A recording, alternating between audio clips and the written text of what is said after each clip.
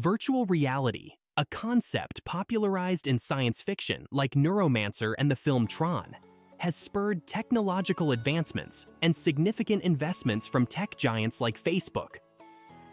Projections for VR gaming are optimistic, indicating a rapidly growing market with increasing demand for virtual and augmented reality devices. However, there are concerns about whether virtual reality and VR gaming will live up to their potential.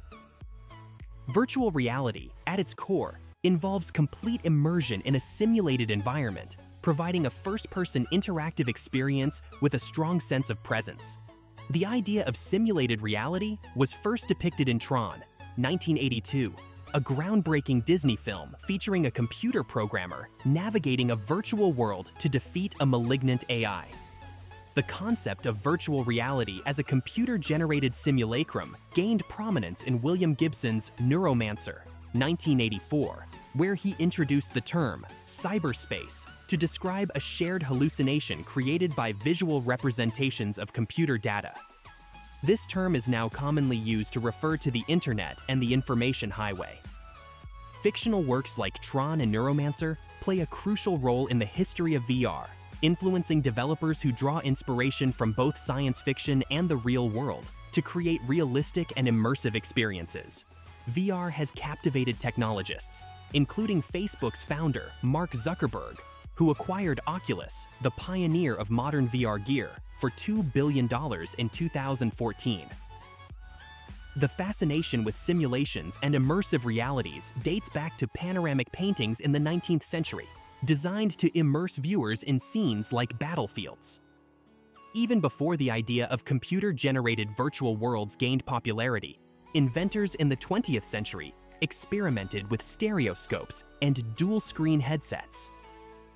The physiological basis of virtual reality lies in stereopsis, where our two eyes perceive objects from slightly different perspectives, enabling depth perception and a 3D view of the world. English scientist Charles Wheatstone described this phenomenon in 1838 and invented the first stereoscope. This device, patented in 1839, projected two slightly skewed photographs to create a 3D image, a concept similar to what VR headsets do for video and gaming today.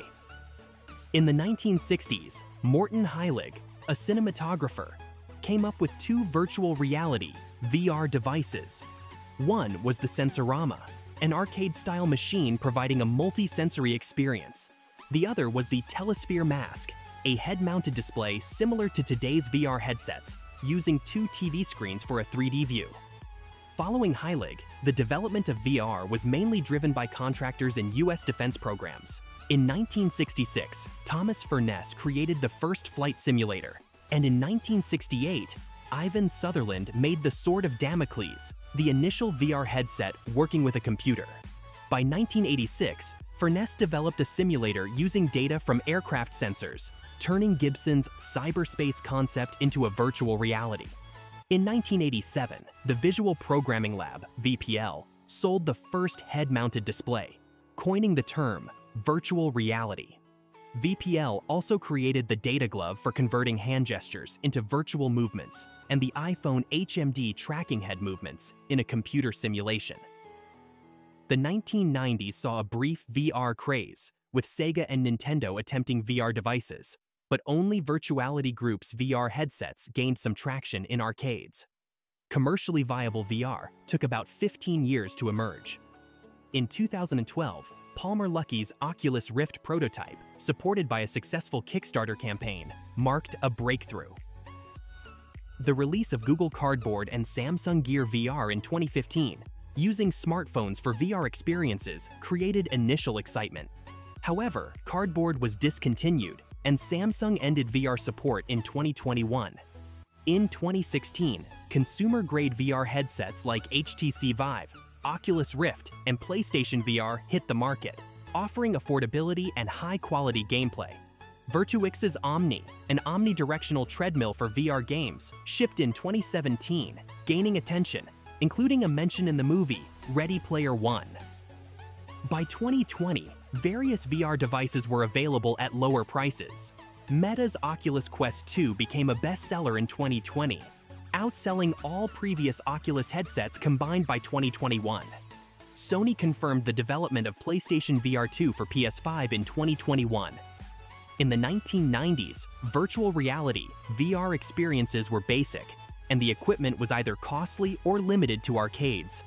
Home devices like Nintendo's Virtual Boy had heavy designs and caused eye strain with all-red graphics. Arcade-based virtuality games had primitive controls and blocky graphics. Today's VR developers likely learned valuable lessons from the challenges of the 90s VR craze. Despite advancements, current VR faces obstacles. VR gear remains expensive and bulky, and user experience is a major hurdle. Headsets are either standalone with limited power or tethered to consoles or PCs, requiring developers to optimize games for various platforms. The most significant challenge is VR sickness, causing headaches and dizziness, discouraging users from extended play. Developers work tirelessly to overcome these challenges, offering a diverse range of VR games from both big studios like Capcom and Bethesda, and indie developers like Ready at Dawn and Alchemy Labs. While indie studios have excelled in VR game development, Valve's Half-Life Alyx is considered a standout. Developers aim to enhance immersion by allowing players to explore their surroundings, use gestures for actions, and interact with in-game objects, all while minimizing issues like motion sickness and VR fatigue. In 2016, modern virtual reality (VR) games emerged as the first consumer-grade VR headsets became available. Indie game studios led the way, releasing popular titles like Superhot VR and Job Simulator with simple graphics and unique gameplay. These games focused on interaction and creativity rather than realistic visuals. While most 2016 VR games were from indie developers, Batman Arkham VR, a AAA studio game, stood out for its realistic graphics and detective gameplay. However, it was limited in terms of movement. In 2017, AAA gaming studios like Bethesda and Capcom entered the VR scene with games like Skyrim VR, Fallout 4 VR, and Resident Evil 7. These titles brought awe and horror experiences, but some faced challenges like clunky mechanics and downgraded graphics. Lone Echo, developed by indie studio. Ready at Dawn introduced a novel movement system in zero gravity, earning recognition as the best VR game in 2017. Its multiplayer mode, Lone Echo Arena, even became the first VR esport. By 2018, VR gamers had more affordable options. Beat Saber, an indie rhythm game, became a sensation with its lightsaber-slashing gameplay, creative marketing, and continuous release of free music. It achieved financial success and overshadowed other good VR titles like Tetris Effect and Astrobot: Rescue Mission. Asgard's Wrath 2019 marked a milestone in VR gaming, offering a photorealistic RPG experience with a lengthy campaign and advanced features like full-player avatars and immersive controls. The watershed moment in VR gaming came with Half-Life Alyx in 2020. Developed by Valve, it introduced groundbreaking mechanics like realistic weapon interactions and physics, boosting headset sales and sparking speculation about VR games entering the mainstream. It is considered one of the best-selling VR games 2 years after its release.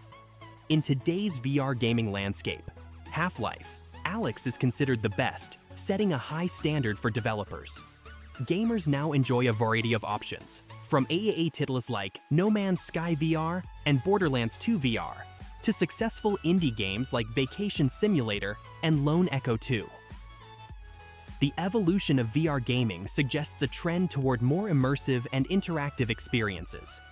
Developers draw inspiration from successful games like Beat Saber, Asgard's Wrath, and Half-Life Alyx, leading to the creation of clones, larger game worlds, and sophisticated mechanics.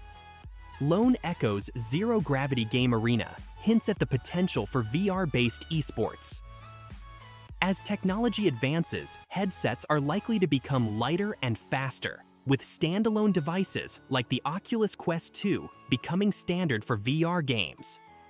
Developers face challenges in designing for VR, but they now have valuable insights into what works.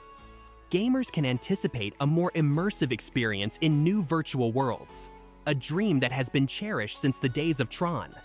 So, there you have it. Like, share, and subscribe to our channel for more videos like this.